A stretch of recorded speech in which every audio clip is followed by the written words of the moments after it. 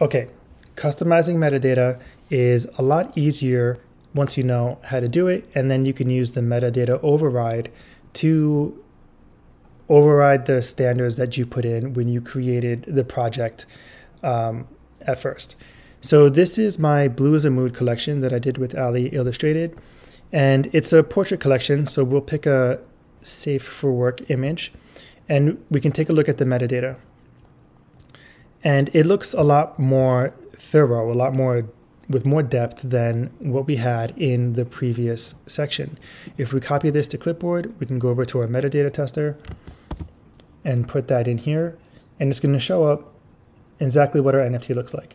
Because at this point, our image is already loaded to IPFS. So this can pull the image off of IPFS at any time. It doesn't have to be minted in order to see that. While that loads, because it seems to be taking a moment, let's talk about how to write this kind of data. So JSON is always the title in quotes, or the attribute in quotes, and then the description of that attribute, again in quotes, followed by a comma. And you need this comma, and then you go to a new line, and you repeat it again. All right? Then you go to the new line, and you repeat it again. So what's important up here is, remember when we did the part where when we were duplicating the NFT, and it had a number, 0, 0, whatever, through 0, 0, whatever. This has to be left as the asset data point.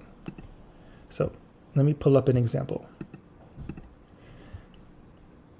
See this right here? It says asset name. This is going to pull, if you have it in brackets like this, it's going to pull from the data of the NFT-Maker Pro and not the custom data you're putting in.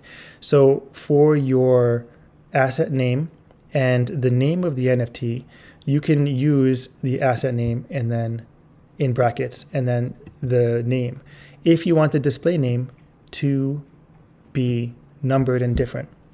If you want to have your own custom display name, this one, I don't know why it's taking so long to load, but if you want to use this one, then you would simply have the data, whatever you want, listed. So my collection is Blue as a Mood, and then there's 20 of them, so I just have it in Roman numerals 1 through 5. But the actual individual NFT title is right here. Okay, so next, we know how to write lines of data. Now, you can write as many as you want, but the lines can only be 64 characters long. And that is difficult when you want to write a whole description. So in order to write a whole description while keeping it under one attribute title, you write the attribute, quotes on both sides, colon, space, and then you use an open bracket. Then you hit enter. No comma, you hit enter. And after that, you would write whatever you want to write. So Blue as a Mood, this is my description. All of these lines are 64 characters or less, comma again, and then comma again. At the end of what you want to write, there is no comma, there's just an end bracket and then a comma. Okay, this is important, but don't stress about it too much. So for my metadata, I have image name, the longer description, what kind of camera, the model, the artist, my website, Ali's website, my Discord, Ali's Discord, the rarity of the asset, and then the regular data that goes along with putting in the NFT. Let me refresh this. There it is. And that's what it looks like. So when I did the duplicate step, where it had a display name, okay, let's not mess this up, where the token prefix is this asset name, okay? And then display name is this. Now, I didn't want my display names to be numbered the way they were down here, so my data is written with an override, where basically it just doesn't pull from the NFT-Maker project. Okay, I'm going to cancel this because this project is live. go back to metadata test, and this is what it looks like.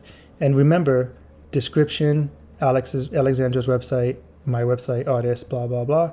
These are all written so that the description is first, so it's capital, and then everything else is less important. So I let it do its own thing, but I just wanted to make sure the description was first.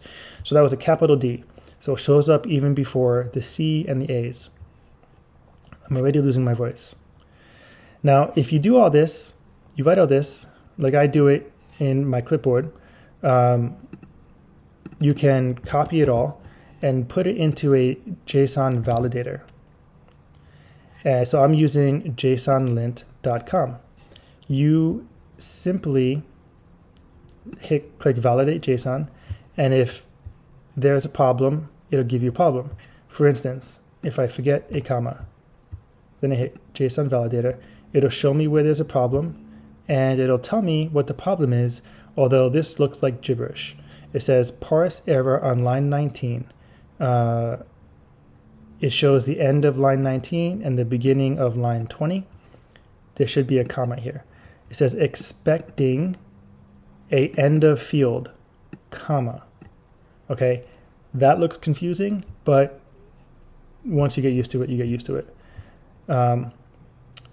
So if you're not in a Cardano person and you're like, why would I do this? It's so much easier to do it on OpenSea or what have you. This gives you more control. And you can do a lot of fun stuff with the metadata when you have all of this control. So once you have it in here, you just copy it back, go back to your NFT, replace it in the new metadata override, which is edit NFT, metadata override. This is where it's all at. And then it'll override all of the placeholder data that I had originally put in here. And that's it. That's how you do your own sort of advanced metadata. If you have any questions about this, if you are interested in learning more about anything NFT-Maker or Cardano NFTs, you can reach out to me. I'm Real Jason Matias on Instagram and Twitter, and all of my links are below.